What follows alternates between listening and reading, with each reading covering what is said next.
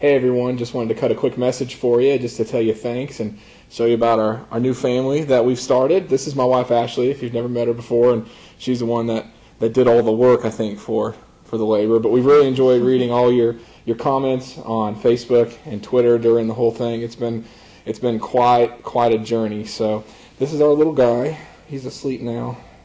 His name's Graham. I won't wake him up because he's going to wake up in the middle of the night.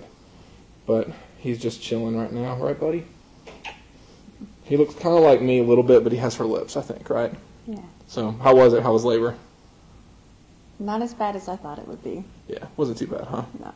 So anyway, I thought we'd take a look back and just share with you guys kind of how the night went down.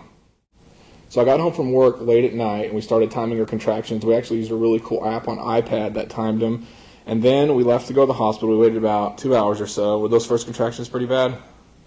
They were okay. I started having them while you were at work, so I got Yeah. to call you and tell you that I thought I was in labor. Yeah, and I really wasn't sure what to expect when I got home. I was ready to go to bed, but that wasn't the case. So we drove to the hospital, and we got there at about 1 in the morning or so, and then we got checked into our room.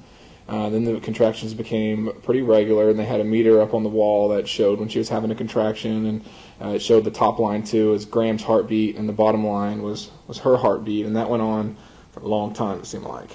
Yeah, for a few hours. Mm-hmm. And then Ashley's water broke at about 4:30, and at 4:30 things picked up a little bit more. And then at 7 o'clock in the morning, that's when Dr. Torres came in, and he actually let me help deliver him, which was really, really cool. I wasn't sure if I had the stomach for it, but... Yeah, but from 7 to 9, it was pretty tough. It was. It was hard to do. So, and then here's the first shots of baby Graham. When he first came out, he was a little bit scared, it looks like, and I had just cut his umbilical cord, and we weighed him, and they were measuring him and everything, and he was screaming, and I really didn't know what was going on. But then after that, we were pretty much, our family came in. You can see pictures of me and my dad taking pictures with Graham, and we actually named Graham's middle name is after my dad, Leonard Neal, so Graham Leonard Neal. And we picked the name Graham. The root word of Graham means abide or abode, and that's one of our words from actually a scripture in the Bible from John 15, which is abide in me. So that was one of the reasons we picked Graham. And if you can remember my dad too, he's down in Houston this week going through some chemo treatment. He got diagnosed with brain cancer, so he's been down there working on that. But we got him home from the hospital. We took him home, and I drove home good, which wasn't bad. Yes, he did. That was great. Yeah, and the car seat was an experience, trying to get him in the car seat because I wasn't sure how to do that. So we drove home from the hospital, and then we were up all night for the last 2 nights. Not all night, I guess. It wasn't too bad. No, we got a couple hours of Yeah, sleep. it wasn't too bad. He likes to party all night, though, and then sleep all day. So this is Graham, I guess, at one of his midnight rants where he's just looking at us.